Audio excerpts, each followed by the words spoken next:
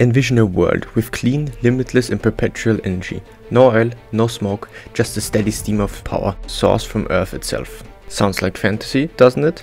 But for researchers in Iceland, such a fantasy may be close at hand. They are developing a revolutionary concept, drilling 2.5 times deeper than the Burj Khalifa's height, straight into magma chambers to tap an essential boundless source of energy. In Iceland, scientists are preparing for one of the most energy initiatives ever pursued, the Krafla Magma Testbed, KMT, where they intend to drill into a magma chamber under the Krafla volcano on purpose. This bizarre endeavor has the potential to transform how we produce electricity, but it poses some grave questions. Can it really be done and harnessed directly from molten rock? What are the dangers? Can this be the solution that ultimately ends the world energy crisis? First, let's explore how geothermal energy works. Tremendous amounts of energy can be found deep in the roots of the high temperature areas. Why scientists believe magma drilling could be the future, the major challenges they face, and what this could mean for the world's energy future. Prior to venturing into the concept of drilling into magma, let's step aside and learn the process of common geothermal power. At the center of the Earth, temperatures reach up to 6,000 degrees Celsius. Roughly as hot as the surface of the sun. This intense heat sweeps outwards, heating up underground rock or water. In some fortunate locations, such as Iceland, California and Indonesia, this heat is much nearer to the surface, creating natural underground reserves of hot water and steam. And that's where the geothermal power plants enter. So, how do we harness this heat? It's really a fairly straightforward process. The engineers drill as deep as 3 kilometers below ground level to access the steaming hot water reserves. The high heat converts water into steam that rotates a huge turbine that produces electricity. Once it's cooled, the steam reverts into water, which is pumped back underground. The Earth heats it again naturally, producing a never-ending loop. But there's one big limitation. Geothermal plants can only be constructed in certain places, where heat underground is readily available. That drastically curtails how much of the world has access to geothermal energy. But what if we could drill even deeper? What if, rather than accessing hot water, we could drill directly into magma, the molten rock beneath Earth's crust? That's basically what researchers are attempting to achieve. If achieved, magma drilling can open an almost boundless energy source and render geothermal energy accessibility to multiple places worldwide. Sounds incredible, right?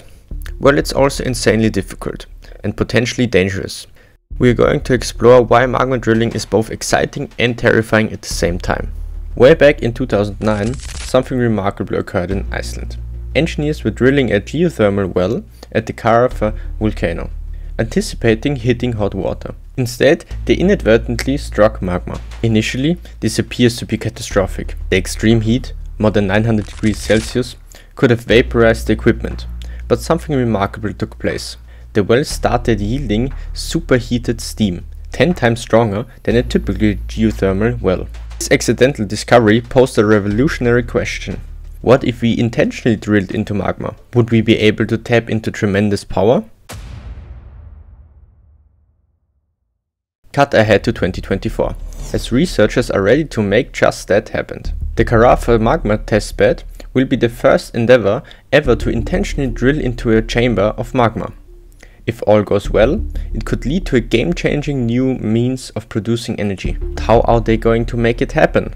Now, drilling into magma isn't as simple as digging a hole. It's one of the most extreme engineering challenges ever attempted. The Krafla Magma Testbed project in Iceland is leading the way, and here's how they plan to do it. Scientists will drill through 3 to 5 kilometers of solid rock to reach the magma chamber. This requires ultra-high strength drill bits that can withstand extreme pressure and heat. Once they reach the top of the chamber, they remove the drill. Then they will insert a hollow steel tube able to withstand immense heat and corrosive magma. After that, they will fill the outside of the borehole with concrete. Then, using a small drill, they will push into the magma, taking a sample as they go before implementing sensors. After that, a second, similar borehole will also tap into the magma. After tapping into the chamber, they will encounter super hot steam. This type of steam is 10 times more powerful than normal geothermal steam, meaning it can generate way more electricity from fewer wells. These magma chambers are under high pressure, and extracting it without causing an explosion is the most difficult part. Scientists will watch pressure closely to avoid blowouts and manage the release of steam in a constant, useful manner. Once the steam is safely extracted, it will be piped into a heat exchanger where water is heated, which then drives a turbine, just like in a regular geothermal plant. After the steam cooled, it returns underground, where it's reheated by the magma, creating a continuous cycle. Harnessing magma could have enormous advantages. In contrast to water-based geothermal plant, which loses heat over time, magma is kept at an incredibly high temperature for thousands, if not millions of years. Conventional geothermal facilities produce steam at 200 degrees, but magma wells could produce steam up to 500 degrees Celsius or higher. That translates into a whole lot more energy from the wells.